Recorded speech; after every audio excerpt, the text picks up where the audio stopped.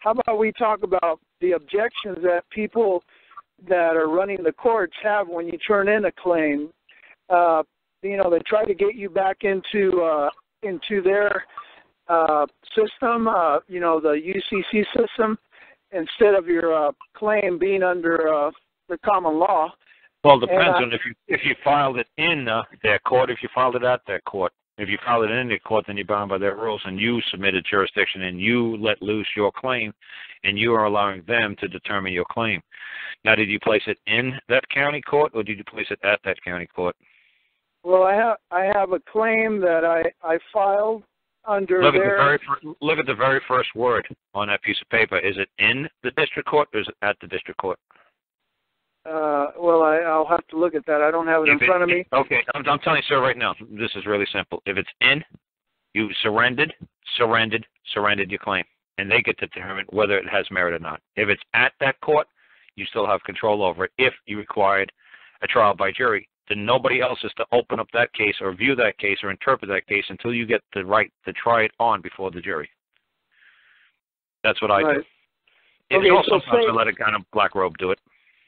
Say that I did it wrong. I filed it in, and I filed it in. Can I refile? Did the other side answer yet? The other side answered, and they dismissed it. Okay. Well, then, if the other side answered, you got to require them to give you leave of court so you can amend your claim, and they can deny your right to amend it. Well, when I said the other side, the judge answered it. Okay. If the judge answered it, it's because you filed it in. Okay, so since you filed it in, you gave it to him to decide whether or not it has any merit. So you have to go back and you have to cross out the word. Just take the same exact claim, put a big red X with the word in, and put a nice big blue word that says at right next to it, and then resubmit it. There you go. And that answers that question. And then every time they have a new objection where they try to pull you back in, there won't be. How could there be a new objection? So that's a whole new thing then. Now, what do you want to talk about again? Oh no, I'm just saying. The idea is they always try to pull you back into their jurisdiction because you asked them to. You put your hand to paper and you said you wish to be in the United States District Court.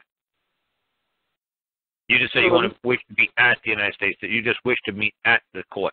You wish to meet at the courthouse today, or you want to be in the courthouse today, bound by their rules? You want to meet at the courthouse where you're going to hold your court, or do you want to be inside of their courthouse in their court rules?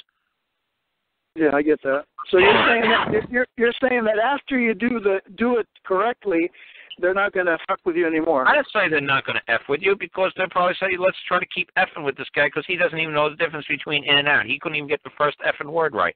Let's see, we keep jerking this clown's chains until he just goes away. Of course they're going to keep testing you. It's a trial. They're trying you. All right. They're trying to see if you're up to snuff to get into the heavyweight, title fight with Muhammad Ali. What do you think? They're just going to let you walk into the ring?